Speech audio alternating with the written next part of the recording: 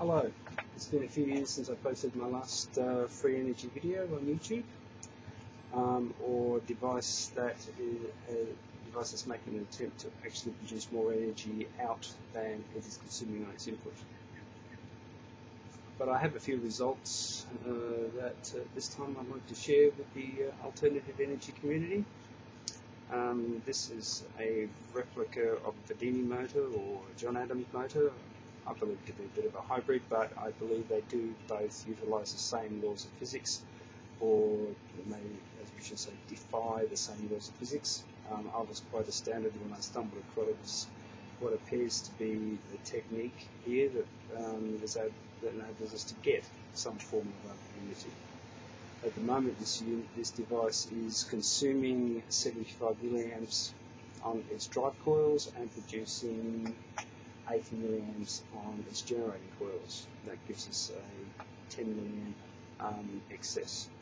I will connect up another load,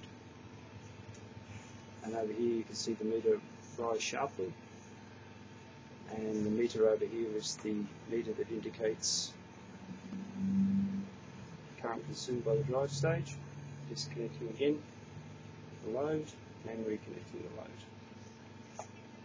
I hope these meters would be a little clearer to see in the video, but unfortunately they're not. I may actually make another video at some point and incorporate a digital RMS meter.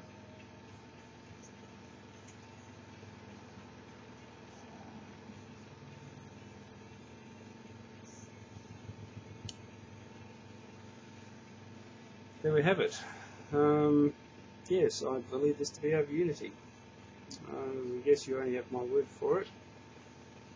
I will try to present some schematics and layout of the wiring to make these results a bit more conclusive.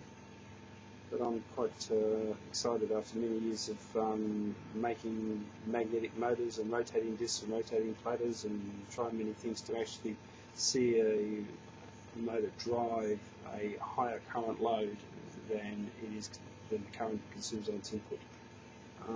The efficiency of this motor is outstanding, actually, and it all has to do with the precise alignment of the drive pulse. Aligning the drive pulse with the magnetic field and the drive coils. If I was to change the pulse width or change the pulse timing, the current would escalate, and it would, when you tried to draw more current from the machine, it would just simply stop turning, as previous experience had proven.